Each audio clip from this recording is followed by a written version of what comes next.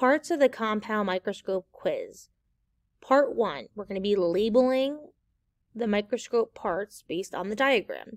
We're going to match the microscope part listed in the box with the number that corresponds on the diagram.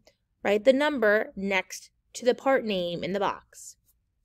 The microscope parts are body tube, nose piece, eyepiece ocular lens, low power objective lens, high power objective lens, coarse adjustment knob, fine adjustment knob, stage clips, stage, diaphragm, mirror, base, arm.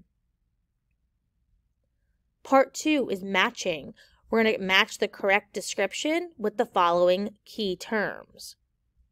So I'm going to start with reading the definition choices on the right side, and then you're going to match those definitions to the correct term. Letter K, a microscope that has more than one lens. M, holds the tube and stage and attaches them to the base. G, used for final focusing, fine tuning. Letter C, the platform on which to mount the slide. So your choices for those definitions are compound microscope, base, stage, arm, fine adjustment. Now we're on the next section. We're going to read the definitions first. Letter L, known as the ocular lens. Letter D, used for first focusing.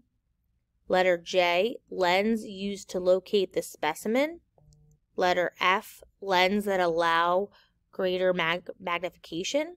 Letter E, rotating piece that holds the objective lens. Your choices are coarse adjustment, eyepiece, nose piece, high power objective, or low power objective. Okay, the last section, the definition choices are A, reflects light to specimen. B, regulates the amount of light. H, holds the slide in place. I, the ability to make objects look larger than they actually are.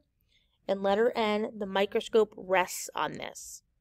And your choices for key terms are clip, diaphragm, magnification, mirror/light, and base.